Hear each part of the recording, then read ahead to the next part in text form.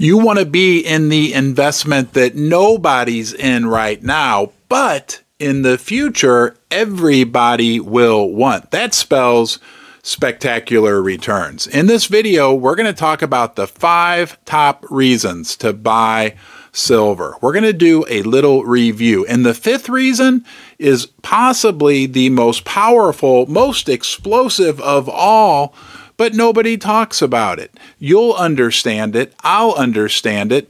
We likely do right now, but it's important for us to do a quick review. Also, at the end of the video, I'll tell you how not to buy silver or reasons why you may want to hold back. Hey, I'm going to give you a new video every day about what you love, gold and silver. All I ask from you is please give this video a thumbs up. That helps get the news out to other people. And you know what? It's free to subscribe. Please do that as well. I'm going to wait a second while you do that, and then I'm going to ring the bell for you. Yes, the bell. Thank you for your support. Now let's dive right in to these 5 fascinating reasons why we want to own silver, why we want to buy silver. Look, I know you probably have an MBA in economics from Harvard, but we'll review when demand for anything is greater than supply, eventually that leads to much, much higher prices. There's a real simple saying, price fixes everything, and that includes a supply and demand imbalance. And what do we hear? Have you read the Silver Institute's latest report? Have you read it twice? If you do, what you're going to see is that we have projections for 2023. Hundreds of millions more ounces of silver are being demanded by investors, by industry, than the mining industry is able to supply. There's a huge deficit. Eventually, that will lead to higher prices for silver. You're going to flip your lid when we get to number 5, because that's probably the most powerful factor and the one that gets the least amount of attention. But number 2, demand. When we look at demand alone, what do we know for silver? We know investors are demanding more silver. We know industry, electronics is demanding more silver. We know that solar, the whole greening of the planet, right? Global warming, all that stuff. That demand for solar panels, they need silver. That's increasing as well. So when we just focus in on demand, it's going literally through the roof.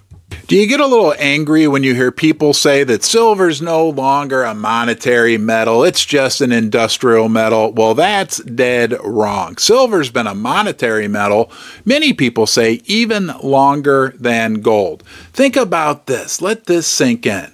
Could you go anywhere in the world with a 10-ounce silver bar and be able to extract value with it? I think you definitely could, right? That's a key fundamental. Silver is universally valuable. It's valuable in India. It's valuable in Africa. It's valuable in South America. It's valuable here in Ron's basement, and it's valuable in your basement as well.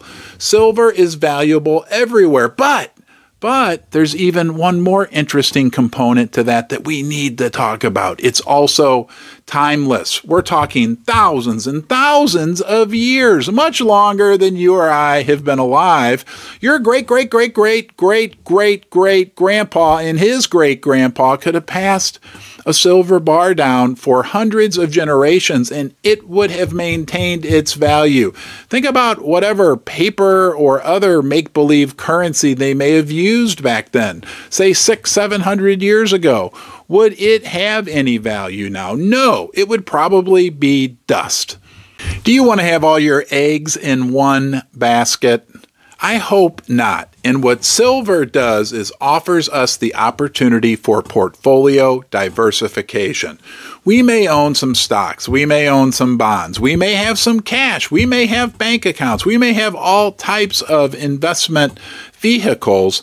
But silver and gold, for that matter, silver's big brother, offers us portfolio wealth diversification. And that's going to lead us into our final and most critical key that could really see the price of silver in particular skyrocket. First Mining Gold is a development company advancing two of the largest gold projects in Canada. Springpole in Ontario and Duparquet, located in Quebec, each already has 5 million ounces of gold reserves, but exploration initiatives are underway at both projects to find even more gold. First Mining is well-financed, has zero debt, and owns an interest in 4 additional Canadian gold development projects. Do you think it's often the things in life that nobody talks about that then often become the most important? Well, nobody's talking about precious metals. Nobody's talking about silver, right? We know that. We're 1 in 600 people. Go try to talk to one of your neighbors about silver or gold.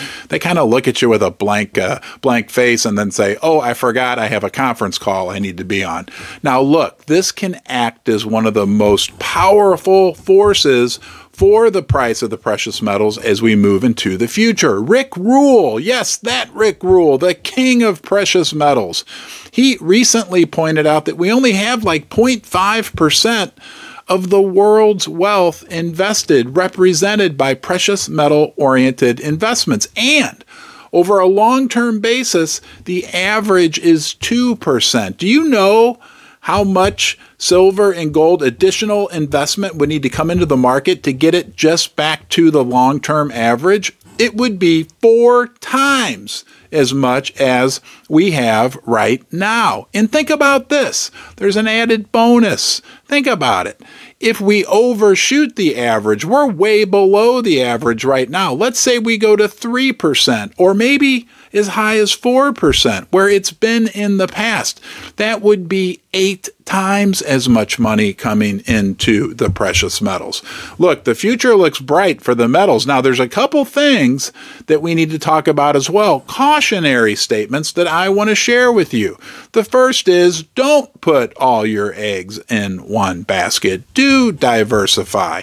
Look, I'm kind of guilty of not doing that myself. We have limited diversification here in Ron's basement, but nonetheless, we don't want to put all of our eggs into one basket, all of our money into one metal, all of our money into one particular stock or anything like that.